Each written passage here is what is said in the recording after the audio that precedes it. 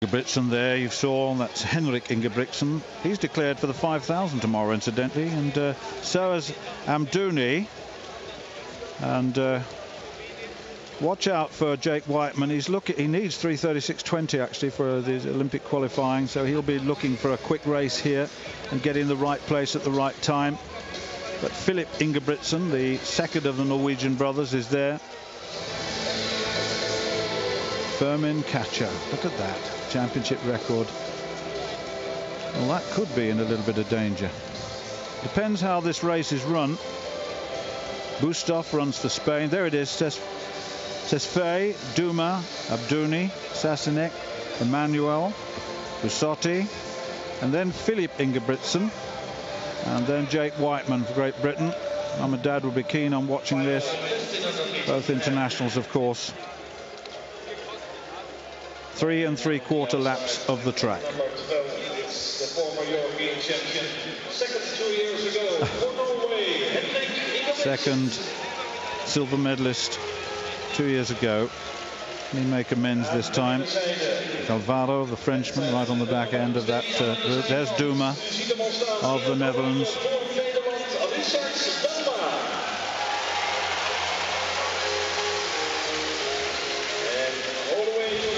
For Germany, European leading this year, Tesfaye engaged to Jamal, I'm told now, twice world champion, 1500. The second in his heat. The times, of course, not mattering. It was about qualification.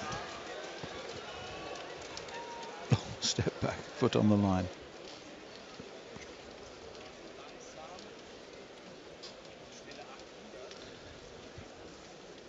Naves, the Italian transferee from Mozambique in the middle.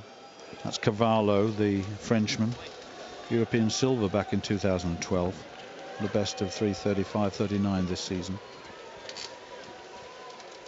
Big field, 13. There'll be a lot of nudging in this, I would think, as we get into the race. And as always, of course, they get underway as quickly as they can to get out of trouble. And we shall see. Carvalho wants to take it on right at the start. It'll be interesting to see how he prevails in the early stage of this race. The Bustov for Spain is there. Duma as well, and the Italian Neves also there on the outside, and Abdouni tucked right on. Now it's not quick. They've slowed it right down at the start, so we're not looking at times. There's Jake Whiteman on the left of his shot. It's a typical championship start to a race, this, but somebody's got to take this on. And Jake Whiteman now in 6th place. The younger Ingebrigtsen is second from the back, along with the German Tesfaye. And this race still to get underway, isn't it? Yeah, Henrik Ingebrigtsen, the champion 4 years ago. He's got Citius Altius Fortius, the Olympic motto, embossed underneath his right bicep. Well, let's see if he lives up to that in this final. He did 4 years ago in Helsinki. He's a canny racer, and there he is. He's 5 from the back, just in front of Lee Emanuel. Well, 63 seconds the first lap. That says the story, doesn't it? That tells the story. And Bustos, the European bronze medalist in 2012, was quite happy to sit up the front, getting out of trouble. Here comes Emmanuel, right from the back of the Briton. Lee Emanuel, and getting out of trouble and into position to attack if he can. This sort of pace, then anything can happen right at the back of the field. Tesfaye now moving forward into contention with just over 2 laps to go in this 1500 meters. It's going to turn out to be an 800 meter race in the end. Ingebrigtsen, Henrik Ingebrigtsen now in a good position on the outside, been about 5th or 6th place as they come in now. This crucial 3rd lap. Now, who will take it on? Right at the back of there is Debjani of Belgium now moving right on the outside as they go into the back straight. Jake Whiteman keeping out of trouble, running wide very sensibly. Well, it tells you all you need to know about the pace when they are running as wide as they are deep. It's almost a square, isn't it, or a cube. They are just looking at one another, mindful not to get caught on the curb behind bodies when the move comes. This is like a game of track and field chess. Now, who is going to make the first move? Who is going to make the bid for gold? Lee Emanuel right in the front, but they're all lining up to take a pop at him. Yes, they are. Jake Whiteman's in a very good position, and he's moving now onto the shoulder of Tesfaye with 1 lap to go. Cavallo right up the front, and now the attack is on as they go in with less than 400 metres low. Cavallo is up there. So is Jake Whiteman, and Jake Whiteman's really attacking down that back straight with 300 metres to go. The Dutchman behind him is Dumas. Whiteman really attacking, and Dumas on the inside, and Tesfaye. And behind Tesfaye is Dumas, and then the younger Ingebrigtsen. And Henrik Ingebrigtsen is off the pace at the moment, and I think Whiteman is going to attack Cavallo. He is, and this is a good run by the Briton. Tesfaye in second place at the moment as they come off the bend, and here comes Dumas of the Netherlands right on the outside. Cavallo in third, then the younger Ingebrigtsen in fourth place, and Henrik Ingebrigtsen on the inside. Cavallo is there. Here comes Ingebrigtsen. It's the younger one.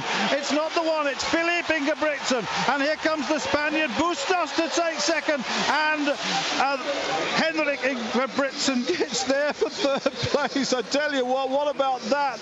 Jake Whiteman had it all set up, didn't he? And the Ingebrigtsens have taken 2 of the medals. Wow, what about that? I just thought he's surprised because at the end of the day he wasn't supposed to do that. And Dumas had a good run, and they all attacked. Jake Whiteman did nothing wrong. You have to say did nothing wrong at all. But Filip Ingebrigtsen is the European champion, and he says, how on earth did I do that, brother? How did I do that? What a family they are. But to a bronze this time for Henrik, a silver last time, but Filip, he says he's the younger brother. He's only 23. He won his heat though in 3:40, and the time insignificant, and Dumas very disappointed because he was fourth, just out of the medals. Now this was the point. Emanuel looked good, Whiteman on the left, and Tesfaye looked good. Cavallo had done a lot of the work up front. Abdoumi never really had a space to get through. Now Whiteman did well here. Dumas, this was the attack coming from Dumas, and look how far Ingebrigtsen is behind. He's now, what, 4 or 5 metres behind. Dumas must have thought he'd got this. Then Filip Ingebrigtsen opens up the throttle, and look at this, goes right the way through. Henrik comes through along with Bustos to take the 3 medals. Cavallo looks across and he knows that he's lost out because he was in 4th, 5th place. Well, that was a really interesting final indeed, and a very, very surprise winner. And a surprise, and he's as surprised as we are. Well, did you see that little look he took over his shoulder with 80 metres to go? He put his foot down, he made his break, and it was a little look over the shoulder as if to say, where are you, brother? He can't believe it. He can't believe it. Dimitri Bascu, Wilhelm Voloshin with me from France. Gold.